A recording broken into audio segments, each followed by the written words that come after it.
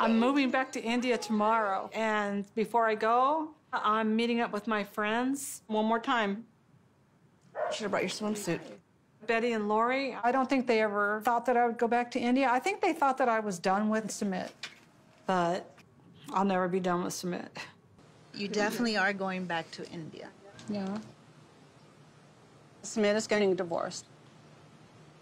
Yeah. Last year, I told her she was making a mistake in going to India. You don't know how far to the extreme the parents or family will go through to prevent that marriage to take place. I mean, that is scary stuff. Not to scare you, but... And lo and behold, all of this has happened. I felt like saying, I told you so. And her going back now is a mistake. Luckily, there's no children. I know, you were lucky on that one. Yeah, and he avoided her at all costs, so that's why there's no kids. Wait, is that what he tells you? Yeah, he hated her. He didn't like her at all. I don't believe that. A man's weakness is a man's weakness. I mean, he's a young guy, and being in bed with another woman, no. I mean, what can I say? I wasn't there. Right, I wasn't there. I wasn't in their bedroom. I don't know what went on. I only know what he told me. Yeah. And according to him, he never wanted to be married to her. But, he accepted it. How will you be looked upon by his family? His parents didn't accept me, of course. And they're still not accepting me now. And that's always going to be a struggle in your life, It is. though.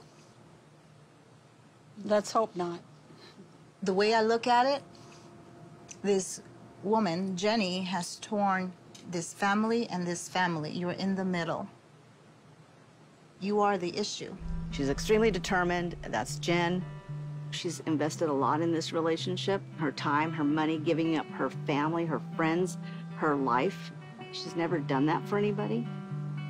I'm hoping that he's going to be true to his word, because she's so deserving of, you know, a really good life. And I want her to be happy. It's just...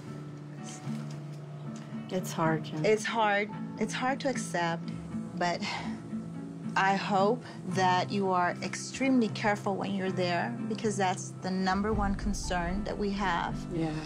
You have nobody over there, and hopefully everything will work out and the divorce goes through and you're going to be able to live your life with him. Happy life, yeah. And I'm hoping for the same thing.